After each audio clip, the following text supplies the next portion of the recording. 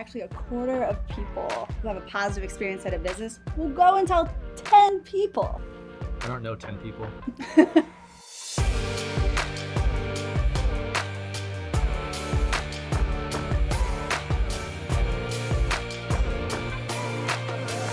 Welcome to The Journey. I'm Neely. And I'm Emma. And today we're talking about 4 different ways to measure social media ROI. What's tip number 1?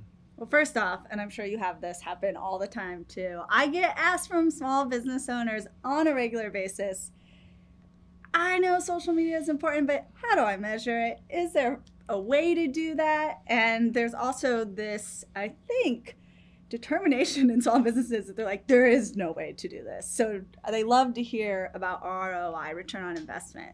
You get asked this too, right? Right. They end up spending so much of their time on there, they want to make sure they're actually getting something back. Which I totally get, right? Your time is super valuable. You're doing a million other things. And then now social media is added to your plate.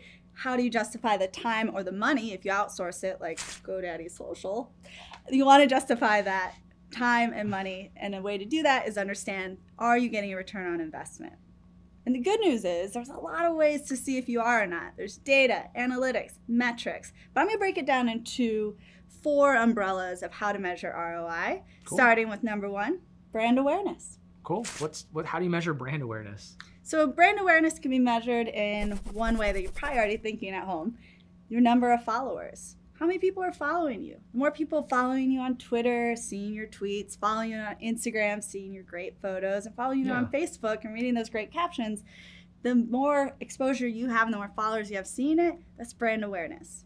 Perfect. And does that count like likes and comments and things like that too? Totally. So likes, comments, love, shares, retweets, that's just going to help you get in front of not only your followers, the awareness there, but your friends and their friends, maybe their family members as well. So the awareness just spreads like wildfire. Spreading the love. Spreading the love. All right, so digging in on the analytics aspect, it's easy to see an amount of followers, you see the amount of likes, and things like that. Is there a step further we can go to really see like the nitty gritty? Yeah, totally. So that's a cool thing. If you have business pages set up, they allow you a clear view of what's working, what's not working.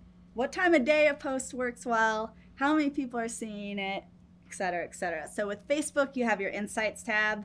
And what's really cool is it breaks down a ton of information. And they even have a little information button on each one. So if you're reading a metric and it's like, I'm not even sure what engagement rate means. You can click on it, it'll break down what it is. Perfect. Yeah. And Instagram too, you have to make sure you create or turn your account into a business profile. Page, That way you can see insights and how people viewed your page, liked it, commented, what time of the week you get the most engagement. Yeah. And if you've turned your Instagram account into a business page, let us know in the comments below. Just say, I've turned it into a business page. So that's with Instagram. Twitter, there's the top tweet. So you can see that in your Twitter analytics as well. So go in there, see what your audience likes, in other words, your customers, and then have that inform your strategy moving forward, which will also help you be more efficient with your time. And give the customer what they want. Give them what they want. Give them what they want. All right, moving on. Tip number 2, where are we at with that? So tip number 2, one of my personal favorites, customer satisfaction. And you're familiar with this inside your business, whether you have a barber shop or a car dealership. You can see it on the person's face if they're satisfied or not. I can't make a frowny face. Ah, darn it, I was queuing them up. So one way you can do it online with social media is, well, your reviews. Your customers are gonna tell you if they had a poor experience or a great experience, but make sure you're reading those reviews. Believe it or not, I still come across businesses that don't take the time to read their reviews. I'm like, wait, this is a great place to see if your customers are satisfied or not. Also what they're saying when they mention you on Facebook. Right. Especially you have to respond, good or bad. I know most people will just respond to the good ones and try to just ignore the bad ones like they don't exist. Just give them a response, see if you can make it right, apologize for the situation, and move on. Totally. So again, pay attention to what your customers are saying. They're talking to you online. And if you want even a deeper dive into that, we have another episode of The Journey on social listening, so check it out. So cool statistic I read the other day, actually a quarter of people who have a positive experience at a business will go and tell 10 people, both online and offline. That's pretty awesome. All right, tell me, what's tip number 3? Tip number 3 is actually gaining new customers. which is your favorite. I know. When I say you're gaining new customers, you can picture just dollar bills in your pocket. Make it rain. So how can you do that with all this social media and online stuff? Couple ways. One, your customers are going to click on your Google listing for their directions. I know I do that before every business I go to because I get lost very easily. Yes. But if I'm clicking on the directions, I'm coming to your business. I'm coming to spend money with intent.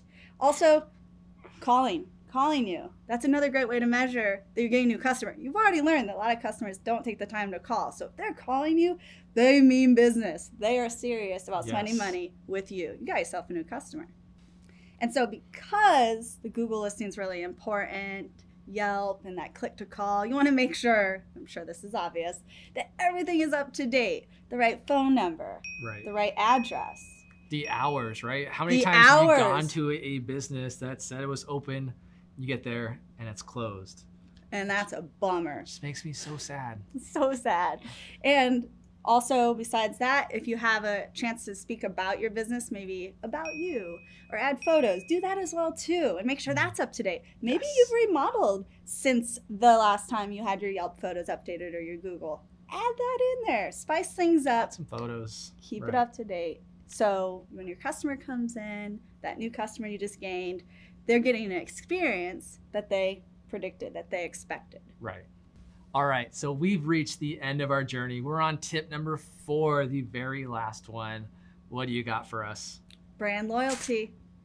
Another one, you're familiar with the terminology, but what does it look like online?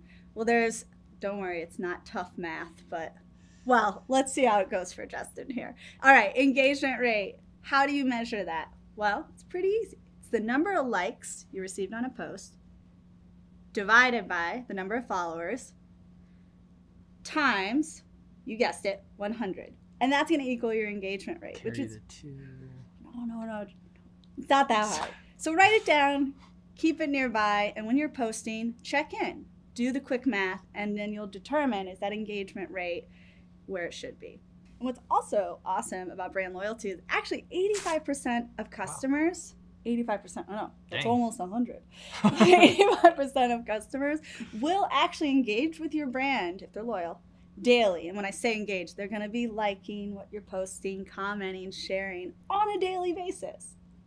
And that's huge. That constant liking, that constant following, they're going to continue to see their stuff, and they're going to continue to tell their 10 friends, right?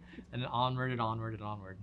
All right, so that's a wrap. We just covered 4 ways to measure ROI when it comes to your social media.